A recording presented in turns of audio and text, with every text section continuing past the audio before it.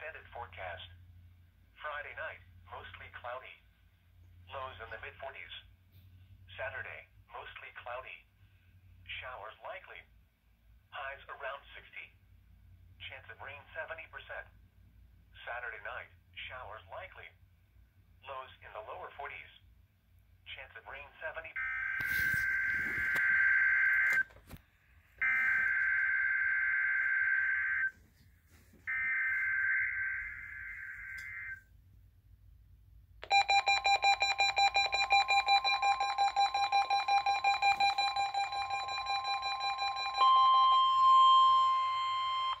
This is the National Weather Service Office in Wilmington, Ohio. The preceding signal was a test of the weather radio station KIG 86 Columbus, Ohio, public warning system. During potentially dangerous weather situations, specially built receivers can be automatically activated by the signal to warn of the impending hazard. Tests of the signal and receiver's performance are normally conducted by the National Weather Service between 11 a.m. and noon each Wednesday. If there is a threat of severe weather, the test will be postponed to the next available good weather day.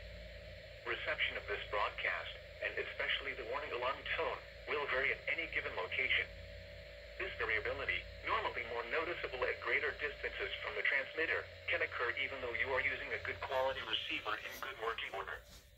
The warning alarm tone will be activated for hazardous watches and warnings for the following counties: Champaign, Clark, Delaware, Fairfield, Fayette, Franklin, Greene, Hocking, Knox, Licking, Madison, Marion, Morrow, Muskingum, Perry, Pickaway, and Union. This concludes the weekly test of weather radio station KIG 86 Columbus, Ohio.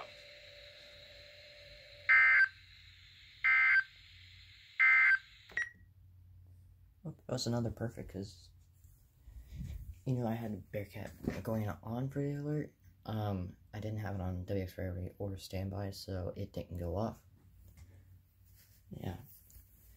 As you can see, the version 5 and the actuator both shut off.